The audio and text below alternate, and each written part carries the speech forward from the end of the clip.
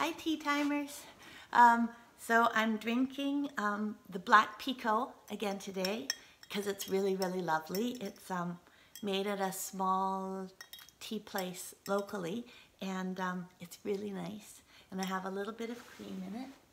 I hope you all had a good weekend, and congratulations! We've been doing this for 1 month, and it's really exciting. So woohoo! I didn't know when I started this if anybody was going to watch or if anybody was going to subscribe, and you guys did. And for those of you who don't know subscribing, because actually I'm like using all these YouTube terms, but there's a thing you can just press. It's totally free.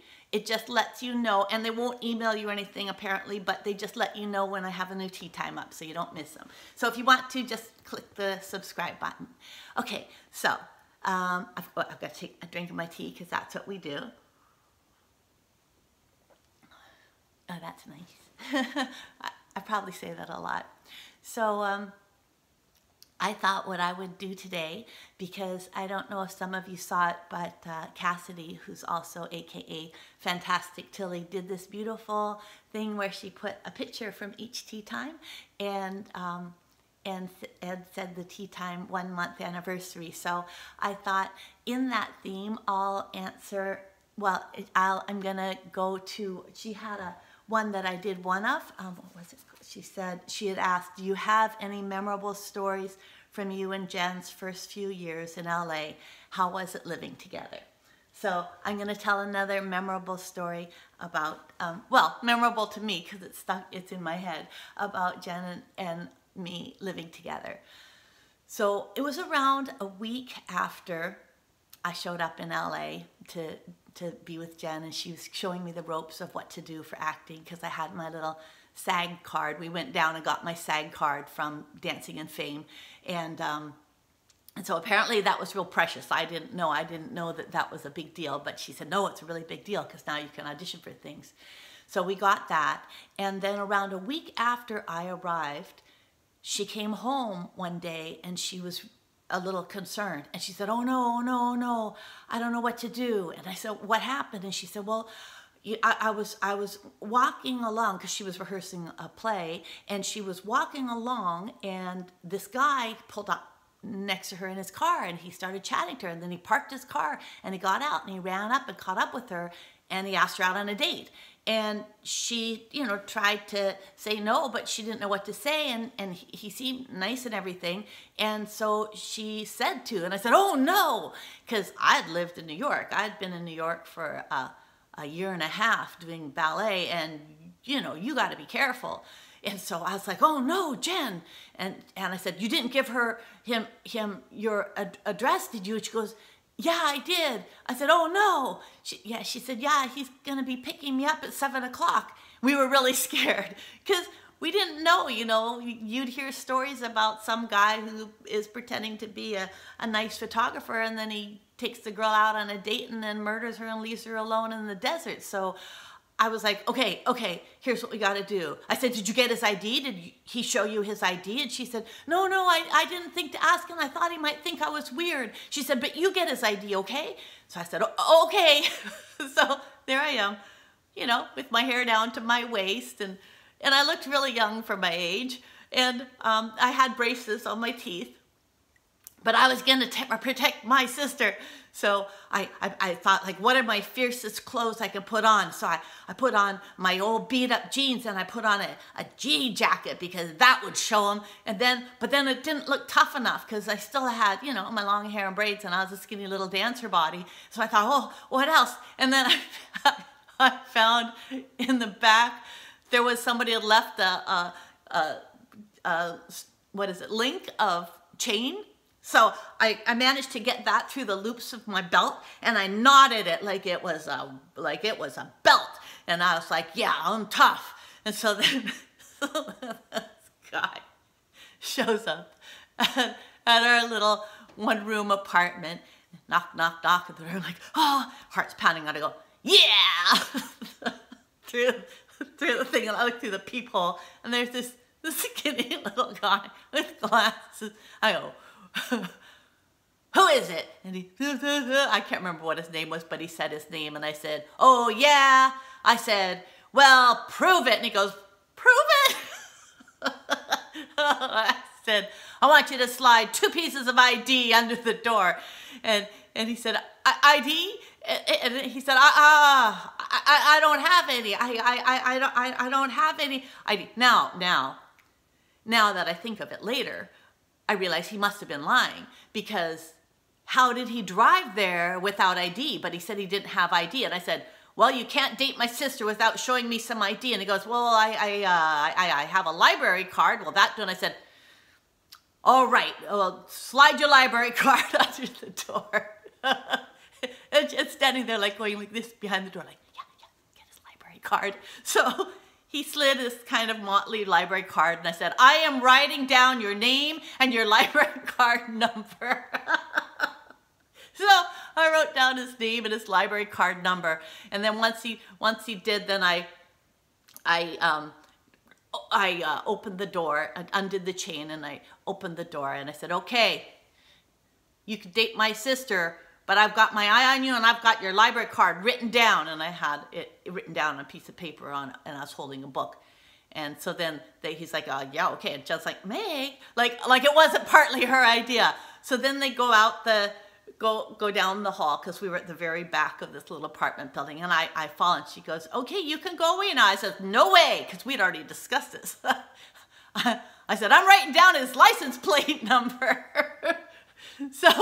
So they went down the hall, and I stalked behind them in a very professional manner, and I went outside, and I stood there, and they were getting in the car, and I yelled, I'm writing down your license plate number just to make sure. And so I wrote down the license plate number. That guy couldn't get out of there fast enough. He took off. Jen said they were in the car, and he was kind of sweating like, what the hell was that? And then he said, yeah, and Jen, what was that about? My sister said, oh, my sister, she's a little weird. I didn't know she did that. She didn't tell me that till later. So they spent a good portion of the evening talking about how weird I was, although it wasn't a very long evening, because I think maybe he thought it could run in the family, so they weren't gone for long. So that's one story about Jen.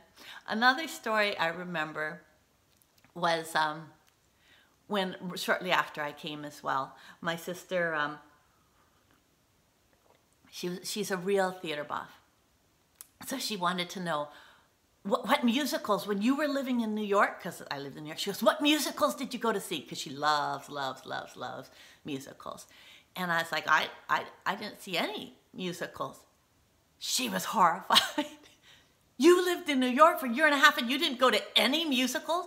I'm like, no, but I went to a lot of ballets, because in New York you could buy a ticket for $7 and you could stand at the back of on the ground floor. Well, and it was a little bit less for up on the second floor, but I like to be on the main floor, and you could watch these beautiful ballets. You could watch Baryshnikov and Gelsey Kirkland and all of these beautiful dancers for $7. And sometimes, once a lady came, and she was all dressed up, and she was wearing a fur coat and stuff. And she said, excuse me, dear, my husband couldn't come. Would you like to sit with me? And I said, oh, okay. And so I went with her down into the fancy area, right low down in these plush velvet seats. But I actually didn't like it as much, because I felt really shy, and like, was I supposed to talk to her in the intermission? And I didn't know what to say. So I preferred standing in the back in the dark. But anyway, so I'd seen so many ballets, and also my ballet teacher, because I was there on full scholarship, she would give me free tickets sometimes, because there were a lot of professional ballet dancers at her school, and they would give her house tickets, and if she couldn't go, then sometimes she'd give it to me or Nancy Raffa, who is now the ballet mistress of ABT. So I would get to see a lot of ballet, but I didn't go see any musicals. So Jen's like, that's just sacrilegious. And so she looked up in the paper, and because we didn't have internet those days, maybe it had been invented, but it was like in big buildings that, take 3 rooms to hold the computer. So she looked up in the newspaper and she said, all right, the Best Little Whorehouse is playing. I'm going to take you to a musical. She hadn't seen that musical either. So we got all dressed up, and she got the, what Jen does when she's going to see a musical, or at least she did when we were young, is she gets the tape and then she plays the music over and over, and we learn songs. So we learned the songs, some of the songs. I don't remember very many because we didn't have a lot of time to get ready. So we learned some songs, and then we went, and for special occasion we went. We were living on Normandy, and there was a Popeye's chicken place on Western. So we went there and we splurged, and we each got a piece of fried chicken that was really crispy and crunchy and tasted so good. And I'd never had that kind of chicken either. And then we walked to the theater. And we went to the theater, and it was fine. I mean, we saw the show, and people sang and people danced. But you know, I was a dancer, so I was like, ooh, some of the dancing's good, but some not so much. I didn't tell her. But we came out, and Jen was really happy, and we were singing songs from the musical, and we were walking on the street in Hollywood, and people were kind of in a hurry. They seemed to be running, and this guy was running past, and he goes, girls, get moving. There's a sniper on Howard Johnson, and he's shooting people. And we were like, oh no, and we didn't know what to do. So we started running, and then I remembered seeing that movie, The In-Laws, and I said, Jen, serpentine, because it's harder for them to get a bead on you, because we used to hunt when we were little. If you're doing this, if you run a straight line, it's very easy to. So we were serpentining, but we were scared, and our hearts were pounding, and I could taste that Popeye's chicken in my throat. So when we got back, we were still quite scared. And Jen said, okay, that wasn't really the musical experience. We're going to go to another musical, but we're going to go to a really, really good one. So we saved up, and she said, Evita's coming, and I think it was in a month or something like that. So that gave us plenty of time. We got the tape. We learned all the songs. So we knew all the songs. And we knew the whole plot and the story, and we were excited. Jen was a little more excited than me because she was really, really musicals. And so then we drive, because it wasn't at the theater close by us, and we drove, and we got to the theater. And I remember we sit down, and the house goes dark, and the music starts up. And I'm thinking it's going to be a pleasant evening, but you know, I don't know what to expect other than I know the musicals, and I'm music, and I'm with Jen. And then all of a sudden I feel Jen's hand land on mine, and she squeezes my hand really tight. And I glance over at her in the darkened theater, and she's gazing up at the stage as the curtain is starting to lift, and she's got this expression on her face like she's like meeting God or something. It's just one of awe. And as I watch, tears start going down her face. That's how much Jen loves musicals. So that's my tea time for today.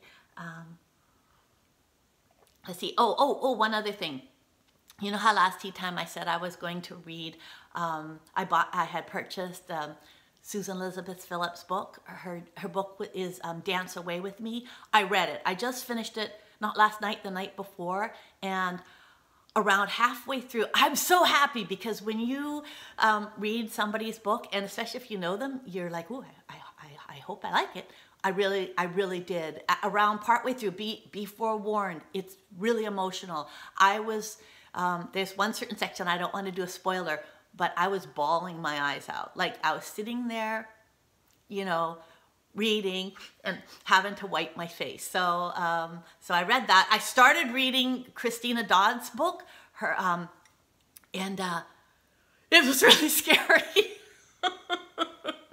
I started it last night, and I had to scamper back to one of my old Amanda Quick Faithful's mistress, because I was too scared. I was like, oh no, I've just read the prologue or the first chapter, I can't remember, and I couldn't sleep. So you know me and scary. We'll see how that goes. But anyway, lots of love, and a happy 1 month anniversary. Oh, I had to do this because my husband around a weekend, like 3 weeks ago, he figured out how to put the subscribe button, and he's like, oh, you're supposed to tell people if they like your show to please subscribe, and I always forget. So today I did this.